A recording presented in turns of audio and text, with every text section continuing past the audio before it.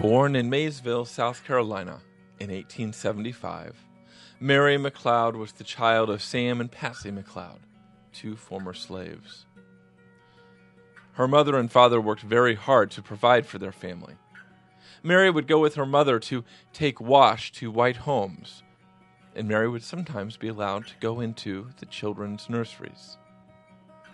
One day she picked up a book, and as she opened it, a white child took it away from her, saying that she didn't know how to read.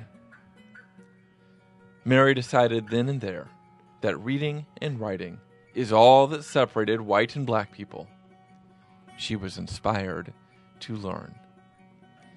It was not easy for young Mary.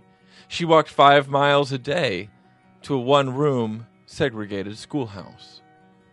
But she worked very hard and earned a scholarship to attend college even. Mary McLeod married Albertus Bethune in 1898 and moved to Florida to run a mission school. Working with those children at the mission school gave her the dream of starting her own school for black girls. Albertus and Mary moved to Daytona Beach, and she used $1.50 to start the Literary and Industrial Training School for Negro girls. The furniture was made of old crates. The pencils were made of burnt wood, and the ink for pens was made out of elderberry juice. Mary, though, was not deterred by the difficulty of starting the school. Even after her husband left the family, Mary persisted.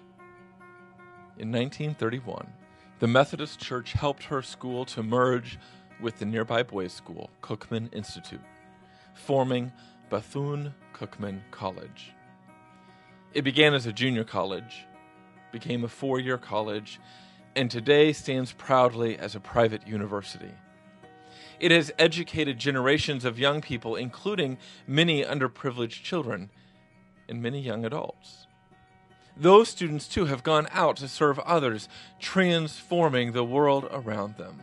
$1.50 and a dream was transformed into a legacy of faith and learning because Mary McLeod Bethune never gave up, no matter how difficult her path.